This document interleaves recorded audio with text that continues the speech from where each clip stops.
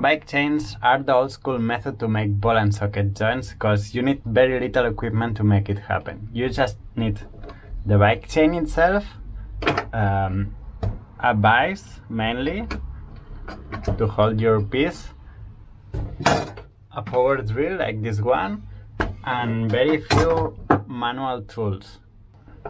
As you have seen in the chain, you have already 2 holes made for you, so the holes for the balls are made in the right place precisely, and you only have to take care of the central drill with the tap, and that's it.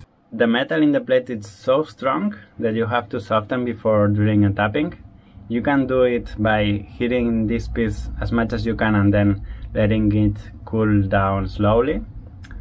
And once you have done the operation, drilling and tapping the piece, once you've done, you can re-harden it again by heating it as much as possible and quenching it in oil.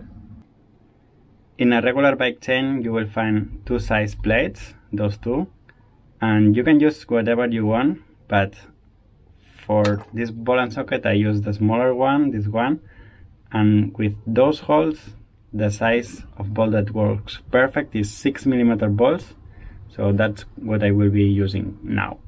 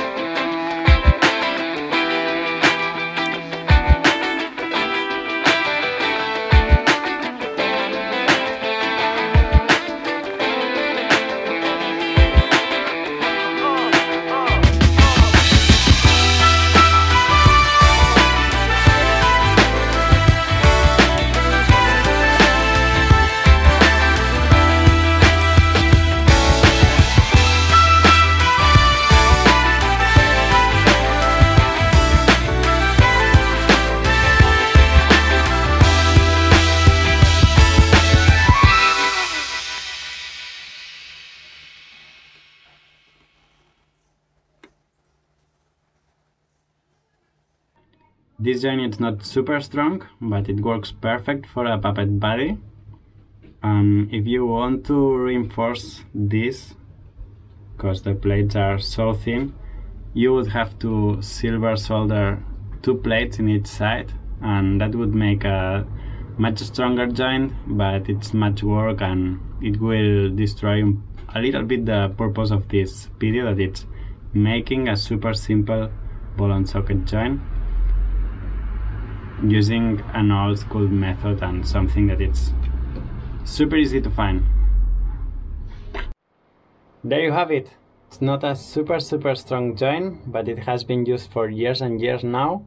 It's easy to make and easy to find the material, so I hope you try it. I hope this has been useful. Make sure to subscribe and see you in the next one. Bye.